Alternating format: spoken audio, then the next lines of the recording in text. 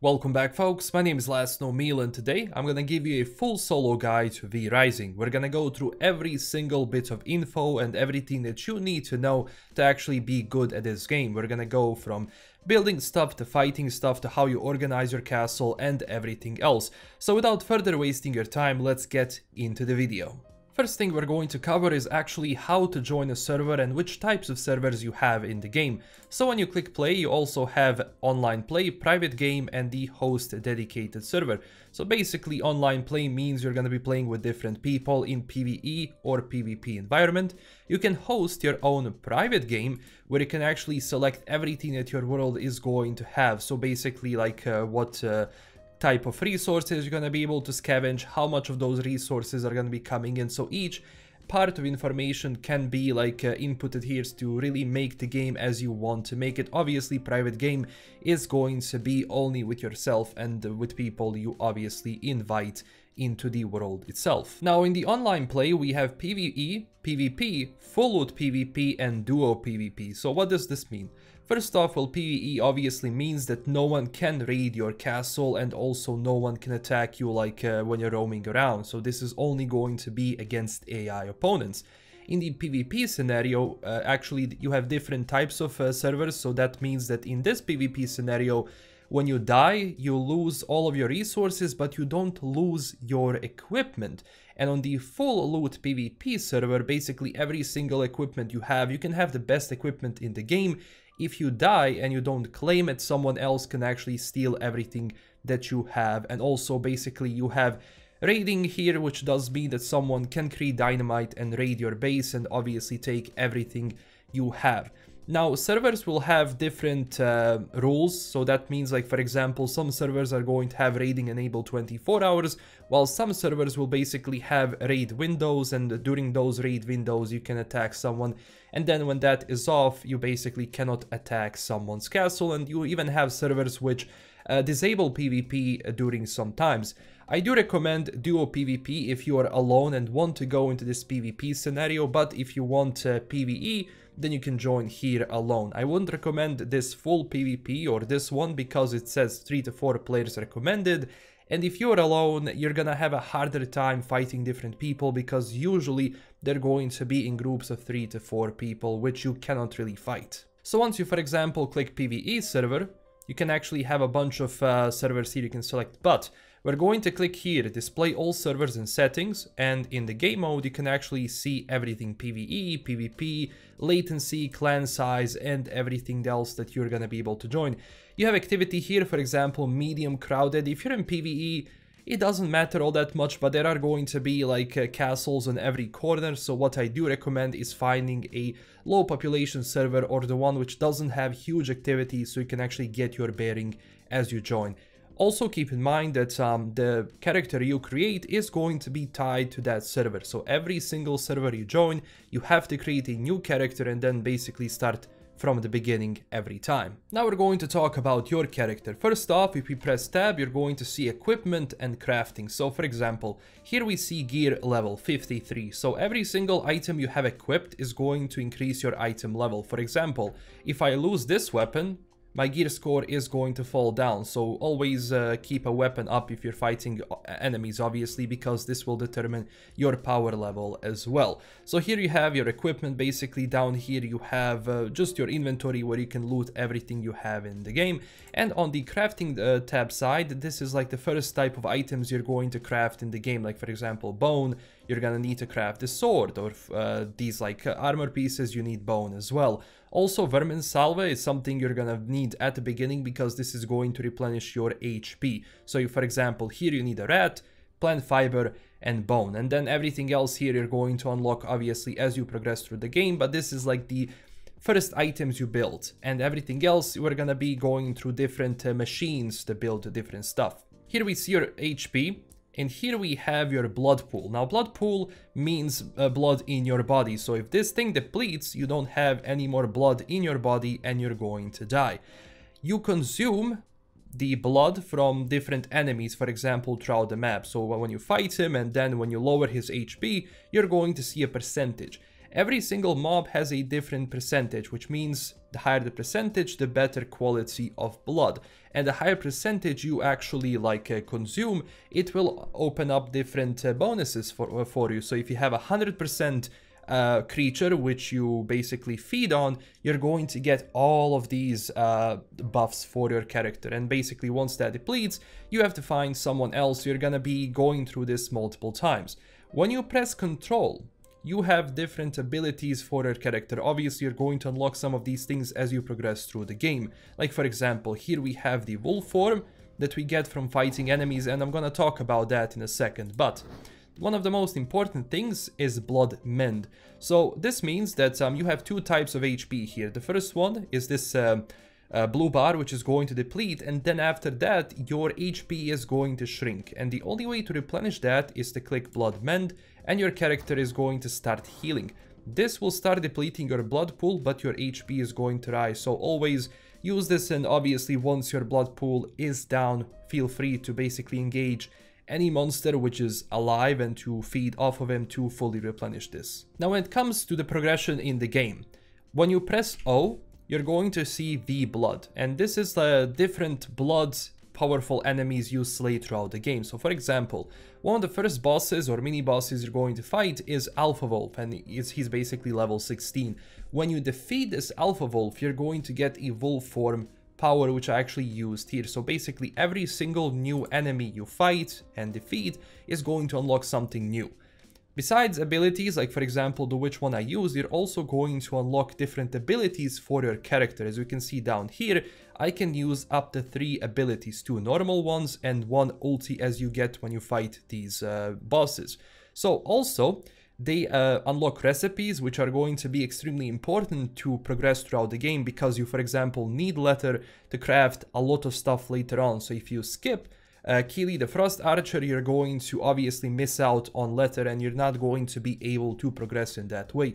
You also get structures, and those different structures are going to be obviously for refining those materials. So you're going to be getting a leather through tannery itself. For example, this one unlocks woodworking bench. It's going to give you a blood rage ability, and then all of these other recipes that you can use. Or for example, this one, big stash, you can store your items and give you a different power. When it comes to powers, you press J, and here you have different ability selections. Obviously this is going to be different trees. So for example, you have Unholy, which I unlocked by defeating multiple bosses, like for example Pestilence, Corpse Explosion, Purgatory. You have Illusion here, like the Spectral Wolf, Chaos abilities, Frost abilities, and so on. So as you kill those bosses, you unlock these things. So basically if you want to use it, you can just drag and drop or just click, and it's going to be the abilities you use in game, like for example this one right here. Next up, let's look at the map itself. So here we have a few zones that the game actually has. The first one and the starting one is going to be the Farbane Woods. I highly recommend building a castle somewhere here at the beginning, because a lot of bosses and a lot of things you're going to be doing at the beginning is going to be tied to this area over here. So either like go where I am right now, or maybe a little bit to the right, maybe closer to the actual Dunley farmlands. But basically each one of these biomes, like Hallowed Mountains, Dunley Farmlands, Silverlight Hills, Cursed Forest, all of these are going to have different level enemies. So if you're not ready, do not go into these farmlands just yet. So as you unlock new things, you will slowly require some of the resources which this area doesn't have. So you'll have to move, for example, into Dunley farmlands to farm those materials. And if we go and see like these zones, these are PvE zones. These are the camps where basically those monsters are going to respawn. So if you need something, like for example you need whetstone, you can just hover over it and you're going to see important loot: whetstone, sulfur ore, and paper. So these are the things you can mostly get from this area. If we go here, you can get iron ore. If we go here, you can get copper ore, for example. So if you need something, scroll over here and look at what types of items they have, and basically go from there. When it comes to weapons, you have to worry about a few things. First off, gear level is the most important one. When you're thinking like which weapon am I going to use, only use one with the highest gear level. Like for example, I have the General Soul Reaper, which gives me a lot of physical power, physical damage to undead, spell power, spell critical strike chance, and all of that, which is very useful for me. So here on the left we see primal attack, which is going to be your left click, and you see these abilities. These abilities are burned into every single weapon. So for example, if I use this weapon, you're going to have like different abilities, like for example this one. If I switch my weapon, like for example this one, I'm going to get different abilities burned into it. Now for example, why do I have two weapons? Each one of these different types of weapons are gonna give you like different buffs for certain things. Like for example, this does 25% physical damage to minerals, this does 25 physical damage to undead. So like each one of these is going to contribute to something new. You don't really have to have it at the beginning, so have one weapon and use that for everything that you collect resources and fight enemies for. So you don't really need these two weapons, only if you have extra materials. Now when it comes to scavenging and looting stuff, at the beginning obviously you can see like some of these trees and rocks here. So just basically use your weapon on everything you do and it's going to collect, like for example, plant fiber, lumber, and then for example if we go here, you're gonna be able to collect like stone. This is it. Here we have some copper. You can obviously do like these things respawn, so I wouldn't worry about it too much, but this is basically how you go out and you loot for stuff. When you actually go to like some of these areas, like these PvE areas, you'll have multiple enemies which are going to drop new stuff. So for example, if we destroy all of these guys, we're going to see these crates over here. Always destroy these because you have potential chance to get something new.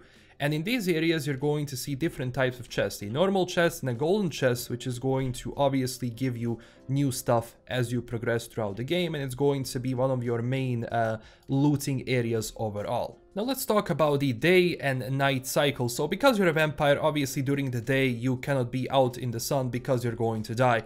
There is a certain buffer every time you go out in the sun where you can actually go and quickly go into a shadow before you start taking damage. Keep in mind, the damage you take when you are actually exposed to the sun is huge and you're going to be dead in a few seconds when you're exposed. So for example, we have the day right here, and you see like I'm using this shadow over here to hide myself. If I go here, my character is going to start taking damage. Like for example, we can see right here. There we go. And it actually does huge damage if you're out. So basically, if you're out during the day, I would just be using shadows to move around. So just use these trees, use everything you can. Even the smallest shadow like this one can protect you when you're going out. And I wouldn't worry too much about the day. I would just be more careful how you fight and engage enemies, because especially if you're engaging stronger enemies, bosses, I always recommend doing it during the night, because you're simply gonna be able to move around and you don't have to worry about accidentally going out in the sun to die. During the nights, things are easier, so you don't have to worry about that. And obviously in this game, nights are longer, which does make sense. Sometimes you're going to see like a full moon during the night, which basically gives you more abilities, more damage, more strength and everything. So if you see this blood red full moon, this whole thing up here is going to be red, and I recommend going out and fighting like stronger bosses then, because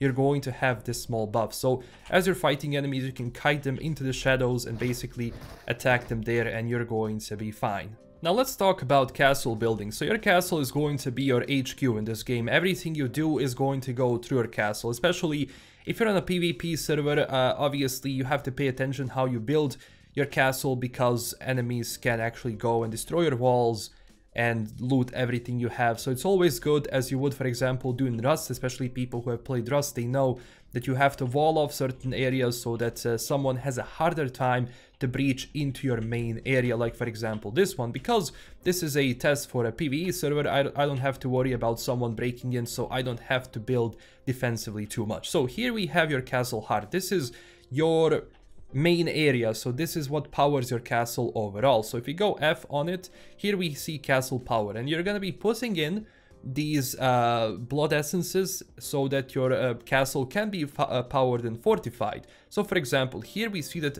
in 7 days and 18 hours, if I don't put any blood essence, this castle is going to decay and ultimately disappear, because you don't want people placing a castle and then going offline forever. If they do and they don't return, your castle is their castle is going to be destroyed, so someone else can move in. So always keep in mind to have this powered so everything in your castle is going to work. So for example, Blood Essence, right click, and we have increased the actual time limit. So if we take it out, we see 6 days, 7 days. This is the most important one. So when you press B and you basically place your castle heart, here you're going to see the surrounding area. In the fundamentals tab, you're going to see borders. This is how you claim different stuff. You click on the border, and obviously you're going to have a limit depending on the actual castle level. I'm currently at level 3, so I can build up to 150 of these zones. So what I recommend doing is when you create this, always claim the territory around your castle heart, because by doing this, you're going to create a certain square which you can actually expand upon as you're going around. Now, for example, if I go on my map, you're going to see a bunch of castles around me. So what I always recommend doing is finding a place which doesn't have a lot of castles nearby, and always see if you can build close to these, for example, hills, these stones over here, or for example, these roads, because that means no one else can claim this territory over here, because this territory is unable to be claimed by anyone. That's one of the most important things you have to remember.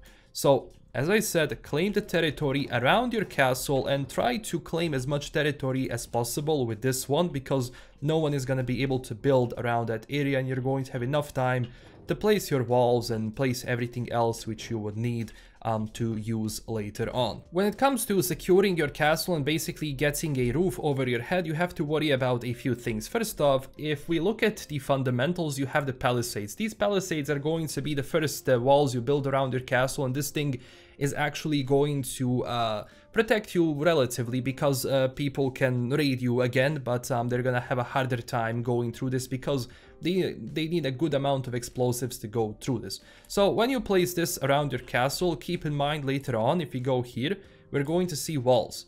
So this is going to be your castle walls. You're not gonna be getting a roof with palisades. What you need to do is actually have reinforced walls everywhere and the matching floor, which is going to give you that roof over your head. So basically just use this on your palisades, and it's going to upgrade, and it's going to give you proper protection. Keep in mind, you can also build with this straight away, so you don't have to post a palisade and then use this reinforced wall. You can just go reinforced wall straight away.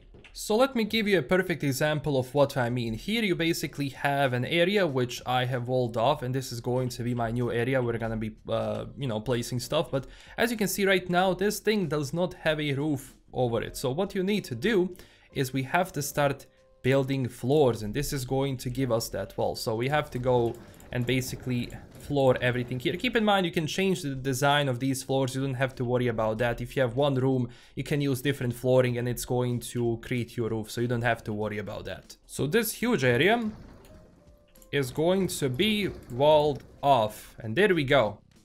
You can see, as I planted every single flooring here, this is how I got a roof over my head, and this is basically what you can do when you unlock something further on. So if we exit outside here, obviously this area is not going to be have a roof because it doesn't have a flooring yet, but we're going to solve that later on. Keep in mind, you have two types of doors here. Like for example, if we go to the actual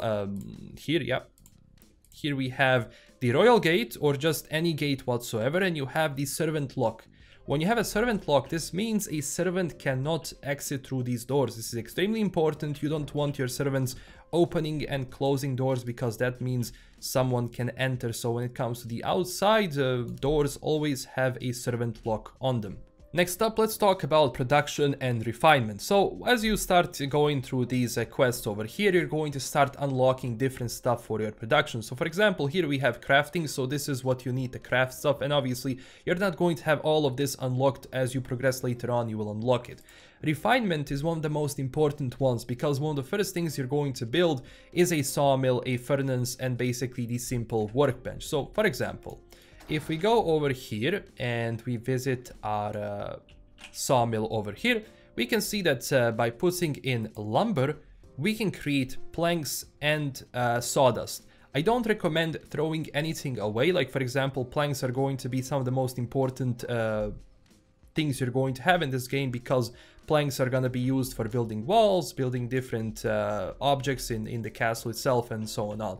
And also keep a sawdust in your chest, because we're going to be using this later on for different stuff. But here we have tannery, for example, so this is where you put your animal hides and you get leather.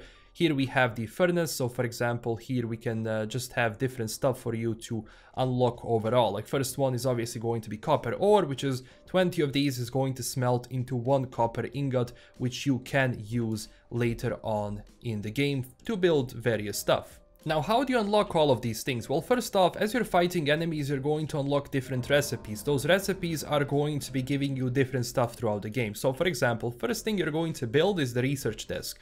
In this research desk, you, for example, have these tomes, which unlock some of this technology. So, for example, someone dropped me this Merciless Night Stalker vest, leggings, gloves, and boots recipes, which I just bring here and research.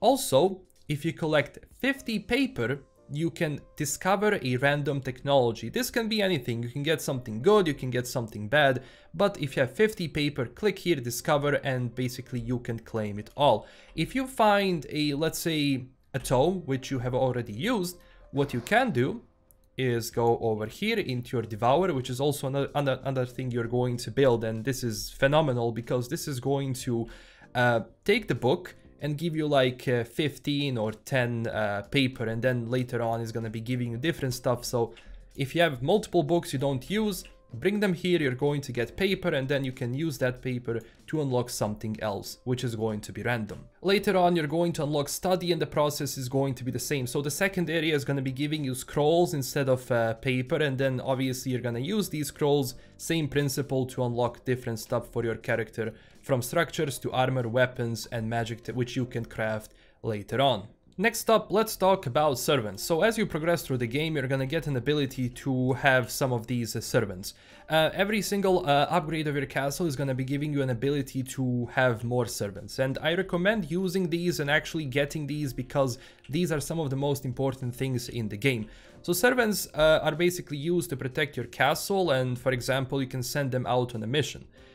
How do you claim a servant? Well, first off, you have to get an ability to do that, but if we go here and we use the Dominating Presence, for example, we can use this Kiss of a Vampire to get someone under our control. So what I recommend doing is when you're fighting multiple enemies and you see like a mob which has like really good blood and you think this character is strong, kill every other enemy and leave him alone, and then use the Kiss of the Vampire to basically attack him. Let me show you what I mean by that. So for example, we see 2 enemies here. I'm going to take out this one over here, and then I'm going to use the Kiss of the Vampire to get him under my control.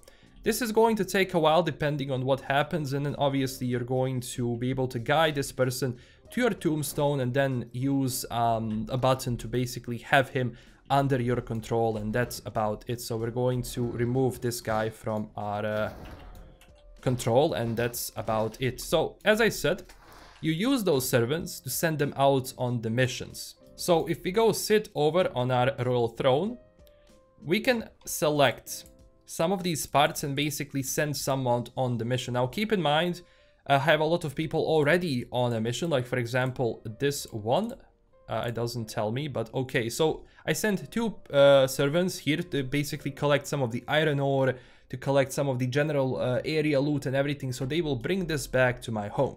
You have to equip each one of these servants with different weapons and armor which you would use to basically increase their power. So if we go here, servant inventory, we can see that I equipped this thug with different bonuses, like different armor pieces which unlock him gear level and power, which obviously you have to do if you want to send out your servants to somewhere else. So for example, this one came back from its well, adventures, and he brought me all of this stuff which I can use later on for to basically refine and use for my own crafting. Next thing, let's talk about your garden. So garden is going to be one of the most important things later on. For example, like here I have a garden. Every time you loot something, you destroy a crate, there is a chance you're going to get a seed of various things. So what I recommend doing is basically taking some of these seeds and, you know, placing them here so you can, you know, use them later on. So we can dismantle this, it's not going to be a problem. Here we have a snowflower seed,